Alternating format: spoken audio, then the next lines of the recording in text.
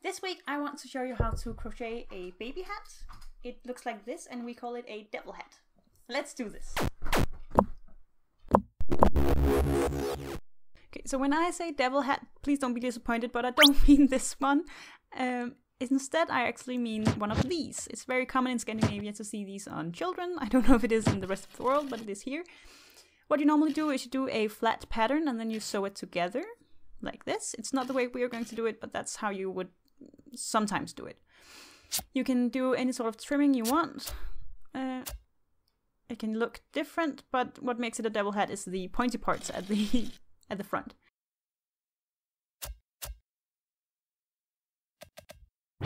You can do it in any type of style you want, but in this I'm going to show you the start, the sides, the points, and also how I am doing some of the trim. I am using acrylic yarn for both the hats and the trim, and I'm using a 3.5mm crochet hook and some yarn markers. You don't have to use the markers if you don't want to, but I find them really helpful in making this hat symmetrical. To start, make a slip knot by making a loop and pulling a piece of yarn through it, like this. And now make chain two. By fetching the yarn over and pull through the loop, yarn over and pull through. Now we're going to make 6 single crochet in the first stitch. Not into the slip knot, but into the first stitch. This is going to act a little bit like a magic loop, even though it really isn't a magic loop. So here are 3 and 4 and 5 and the last one. Now you can adjust the size of the hole by pulling on the thread like this. Now we're going to do a slip stitch in order to complete the round. The problem most people run into is that they make this slip stitch, and then when they come back to it, they think it's a stitch. And there's nothing wrong with that. It is a pretty big stitch, and it really does look like a completed stitch, especially on this first round and the first couple of rounds. So this stitch is going to be the slip stitch, and you cannot work a single crochet into it when you come back to it. Most beginners will see it as a stitch and work a stitch into it, and you will see why when we come back to the beginning. But if you have this problem, place some sort of marker in this stitch so that you can remember that you're not supposed to work this when you come back to it. If you do work it, you're going to get too many stitches, and the round we're going to make now is not going to lay flat. It's going to buckle and do all sort of cool mathematical hyperbolic stuff, but which we don't want. It's really pretty, but we don't want it for this because it's going to make the shaping of this really weird. So to continue, just work 2 single crochet in each stitch. This counts as 0 single crochet and then increase. In the following rounds we're going to do 1 single crochet, increase, 2 single crochet, increase, and so on. So we're going to do a repeat for the entire round, and in this one it is 0 single crochet and then an increase. And an increase is just 2 single crochet worked into the same stitch. So here I am, back at the beginning. And now you can probably see why so many make this mistake of working into the last stitch. And it's not only because the stitch is really big. I'm just readjusting the hole here again. It's just getting too big. Just need to pull that to close it. But as you see here in the moment when I'm going to remove this marker, the hole that is between the last stitch and the first stitch on this round is actually quite large. The gap between those 2 stitches looks as if it's too big to be closed by a normal slip stitch. But when we work the slip stitch, we'll see that it's actually, it really isn't. So if you have the correct number of stitches here, you might see it buckle a little bit, but you can work the yarn back and forth in order to make it flat. And it's just because you're working a little bit too tightly. At least that's my problem. But if you have too many stitches, it's not gonna lay flat if you have the correct number of stitches, you can work it and it will lay flat. If you have too little, then it will be pointy. And of course, if you want it to be pointy, just makes less stitches. But in this one, we just want it to lay flat. So as I said, the next round is going to be 1 single crochet, and then we're going to increase. So start in the first stitch that you're in right now. Do 1 single crochet and increase in the next by making 2 single crochet in the same stitch. So as you may see here, we are always counting to 6 because there are 6 wedges, if you will, on this round. We're going to have 6 segments, and in each segment right now you're working 1 single crochet and increase.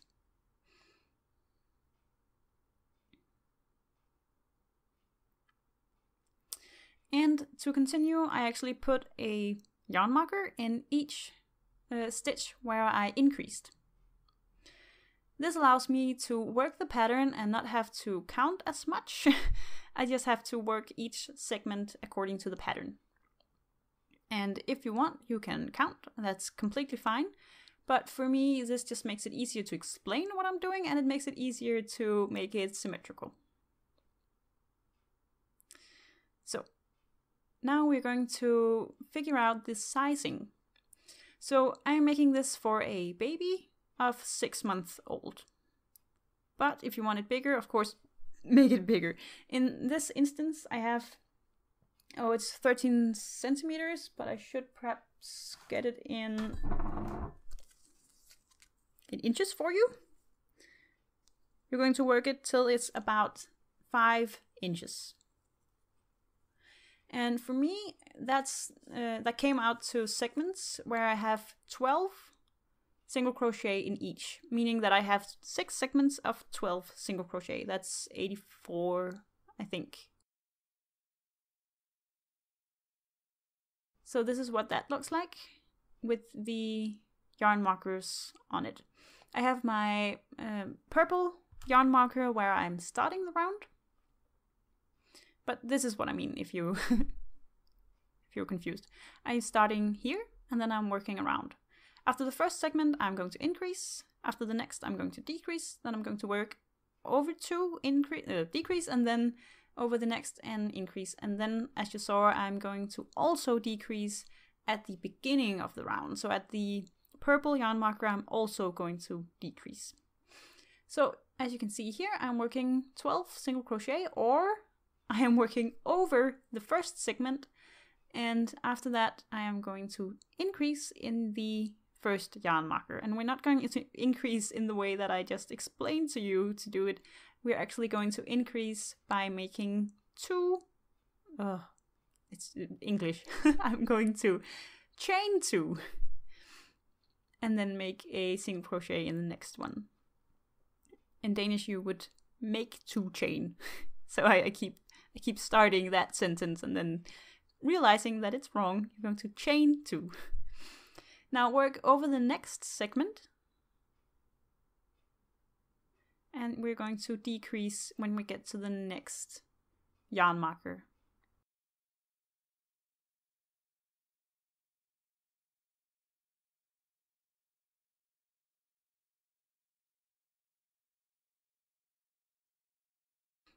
So here we are.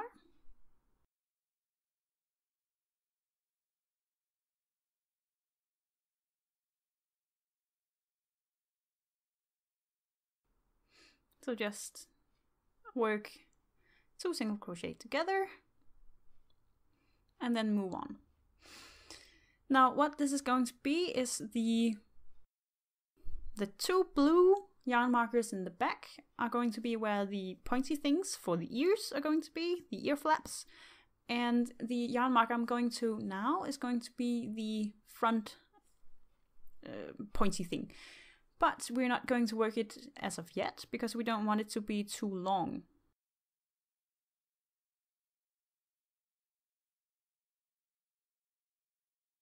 So just work across it, just do a single crochet in each across it.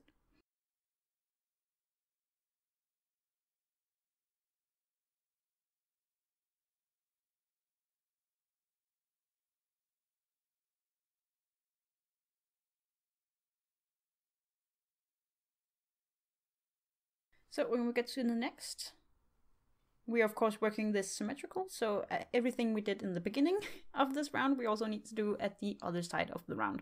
So in the next yarn marker we are going to decrease.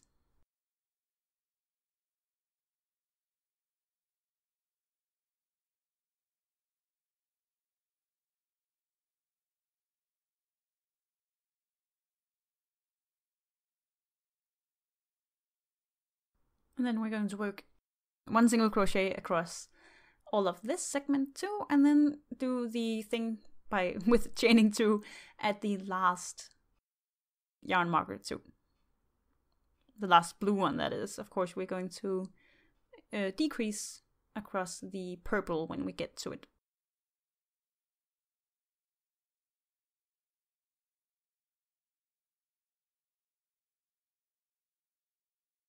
So here we are, chain 2, going to the next, and single crochet your way back to the beginning of this round.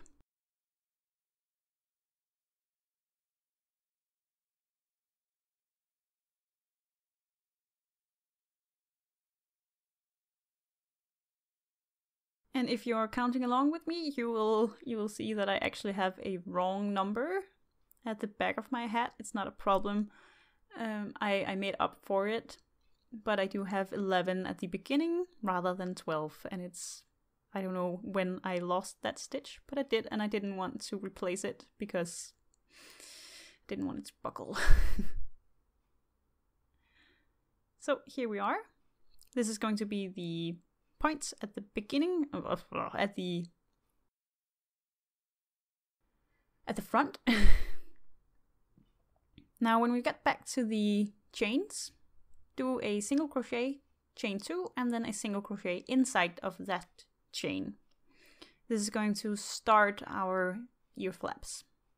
This is going to look like this when you've done it, and it's becoming these holes.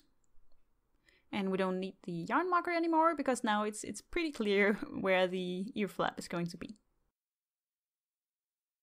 Do that for an entire round, and when you get back to it, chain 2 and then start doing half double crochet. Yes, that's what it's called. 2 half double crochets. And you're going to continue the pattern, and in the chain space, just do a half double crochet, chain 2, and then a half double crochet, and then continue working. You want a half double crochet in the back 2 segments of the beginning and the back 2 segments of the end of the round, and you want to do single crochet across the front. Now to do the points at the beginning, just when you get to that yarn marker, chain 2 and then continue with your single crochet. So work single crochet now until the other part where you decreased, and then start doing half double crochet again till you get to the back. Now to continue, when you've done this for your one round, you are going to start this instead. Where you're going to decrease after the first half segment, and then do, I'm going to get to that in a minute, but then at the front you need to decrease twice. And you need to also decrease when you get to half of the segment on the other ear flap. And the reason is this. You need to now do 2 half double crochet in the chain space, then chain 2, and then do 2 half double crochet. And we need all of those decreases in order for it to, for us to stay at the same stitch count. So do this, and then continue doing that in the round, and around and around and around until you have something that looks like this. So you can see the ear flaps gets pretty big, and the point at the front is just there. Now to do the trimming, I actually made some rib stitches at the back. I do that by making half double crochet, and I'm doing front post half double crochet and then a normal half double crochet, and this will make it more elastic, and it will it will look good. I am doing that in all of the stitches where I have half double crochet already. So that is going to be in the back 48 stitches, meaning the first 2 segments and the last 2 segments of the hat, where I did half double crochet. It's also pretty easy to see because it's all of the stitches that are in the ear flaps.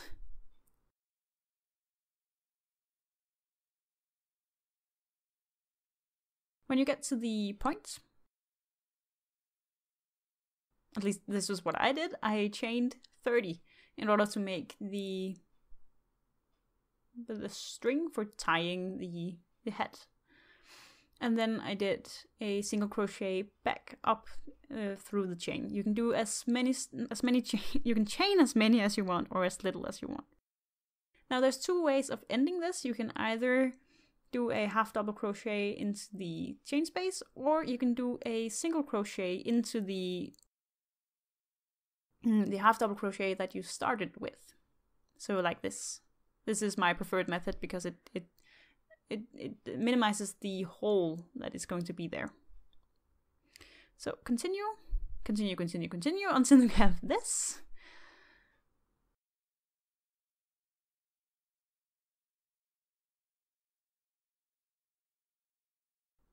And then what I did is I made a tassel for a pom-pom for the top of the hat and sewed that into place.